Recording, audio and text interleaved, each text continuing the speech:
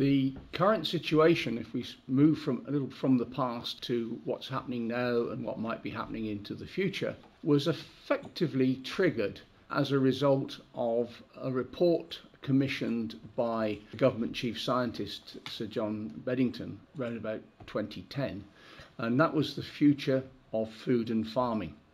It's a very important report, and it was very far thinking in terms of the developments that needed to take place. It just had one serious omission, and that was that it made no mention of any engineering inputs into the future of agriculture and food.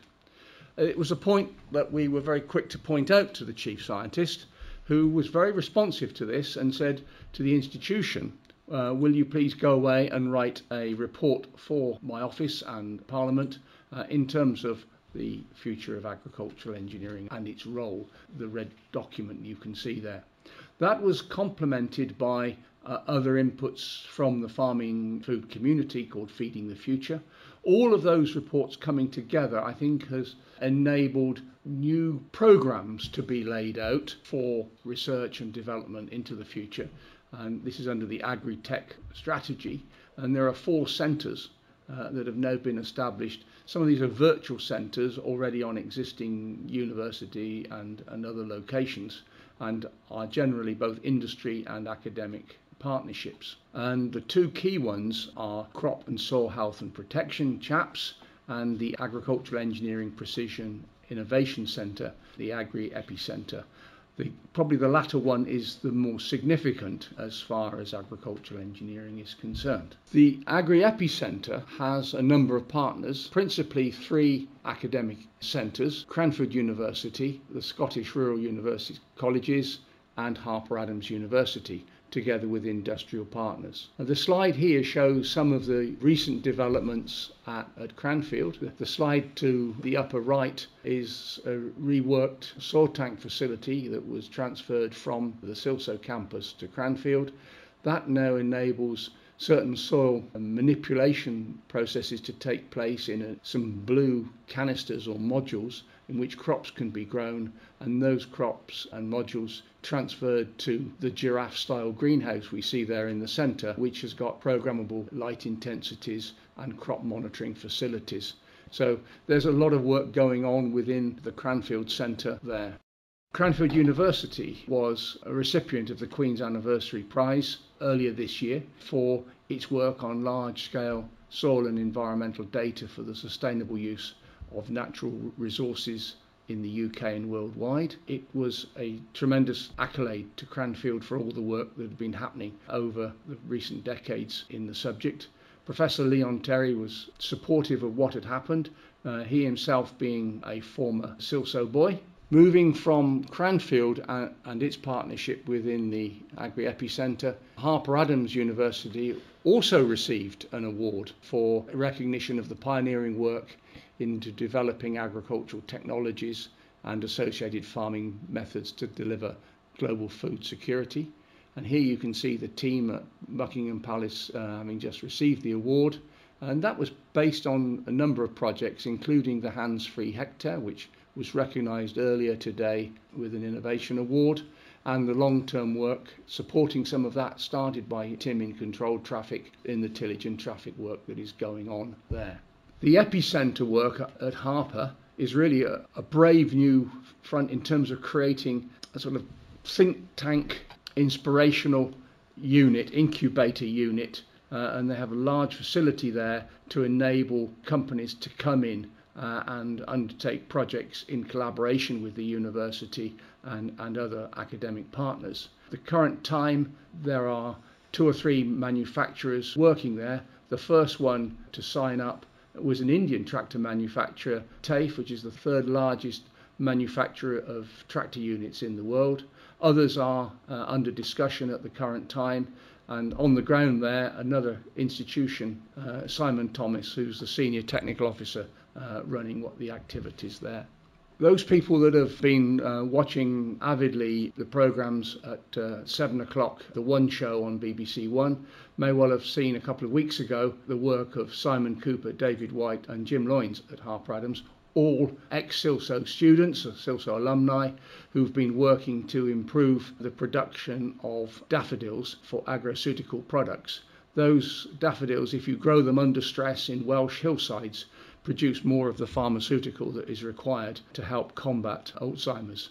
They've been using their own modified equipment and some equipment from Keith Rennie of KRM, and Keith again is a Silsoe old boy. So we move though from the agri epicentres and the work at Cranfield and Harper to what's happening at Rest. As we move from good picture of Rest, we just think a little bit about the facilities on the ground. And what has happened there is that the majority of the house and gardens have been taken over by English Heritage, and a significant investment has been made to restore the gardens back to the state they were in about 1835. And that has an impact from the work of Capability Brown. We will see there also a picture of Whitelaw Reid, who was the US ambassador, and he hired Rest Park in the early part of the last century, from about 1900 to 1910, as his country home while he was a US ambassador to the Court of St. James's. And he brought in people like Andrew Carnegie, the Vanderbilts, Edward VII, all visited the house, and his very sort of positive American attitude to involving the village saw him to be quite a favourite with villagers at the time. But a lot of those grounds work and woodland work is undertaken by volunteers. It's not all glamour, I can assure you, trying to build a polythene greenhouse using wire netting. Anyway, what else is happening here at Silsoe? Well, I mentioned earlier the work on spraying.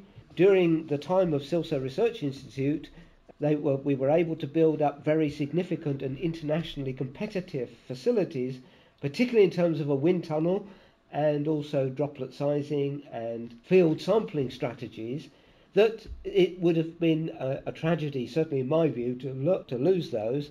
And I'm pleased to report that they now operate as a commercial company led by Claire Butler Ellis here on the site, using the same laboratory facilities as was the case when Silsoe Research Institute, and now operating very successfully as a commercial business.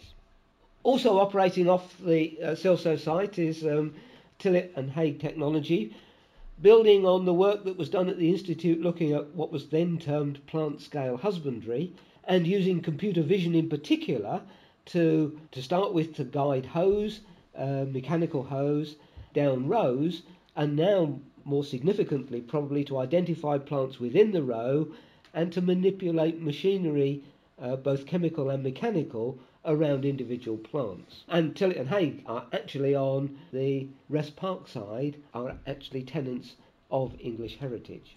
But also on the Silsoe site there is Solutions for Research, again a spin out of the Institute, a commercial company now looking to provide mechanical and electronic services in terms of those wanting to do research and development. There's an odour laboratory, again managed by ex-SRI people with Robert Sneath, who's built up and managed Silsoe Odours, which is an odour consultancy particularly directed at agricultural problems. The work that Tillett and Haig have done together with the spraying unit at Silsoe, I think comes together very nicely and very timely, because I think in the last week or so, Garford Farm Machinery have just sold their first commercial spot sprayer, and that development is shown here just as an example of the sort of work that was done, whereby it's using cameras on a tractor-mounted frame to guide both the frame and also to direct spray to individual plants, in this case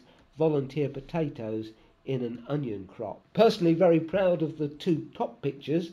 That's a carrot crop.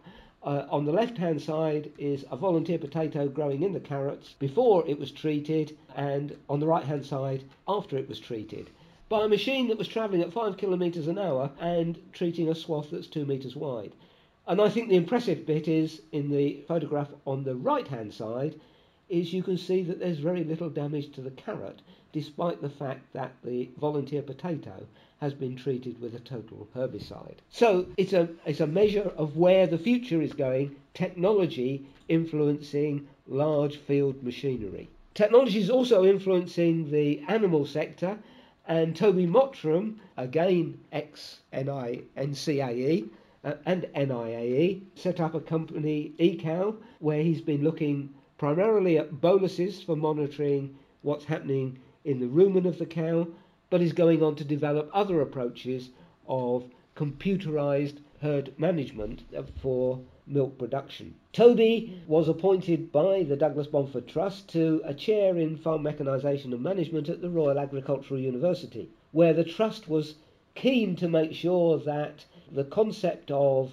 engineering was well represented at the RAU, and Toby spent 3 years there making sure that we had an engineering presence on the campus, and that's now been taken over by Karen Rail-Lovra, shown in the picture on the upper right, together with Douglas Bomford trustees Peter Redman and Malcolm Crabtree. Toby then went back to his company, and Karen now is making sure that RAU has at least an engineering awareness. I think it's important to recognise that the institution is looking at ways of making sure that it can continue to punch above its weight. And one way in which it can do that is by its interactions with the Royal Academy of Engineering. And I think the present executive at the institution has been very successful in building very strong relationships with the Royal Academy of Engineering. It's making sure that we've got agricultural engineering well represented, both in terms of its fellowships, recognised here, but also in the way in which we work with the Royal Academy.